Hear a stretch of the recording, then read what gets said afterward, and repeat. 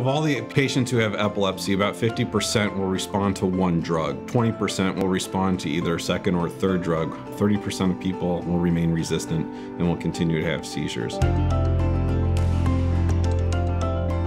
The EMU is the Epilepsy Monitoring Unit. It's where we admit patients on the inpatient hospitalization, and we connect them to an EEG, and we watch them both on the EEG and video to help diagnose and treat epilepsy patients.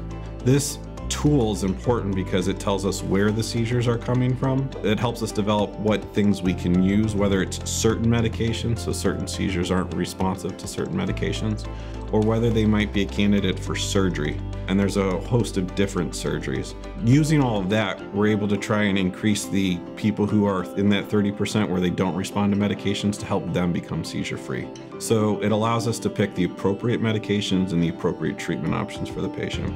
Lastly, people have spells that look like seizures that aren't seizures. And because of that, they end up on medications that don't help control their symptoms and can end up with side effects of the medications. This also is a very helpful tool to decide on whether these are seizures or not, so that we can develop a better treatment plan for those patients as well.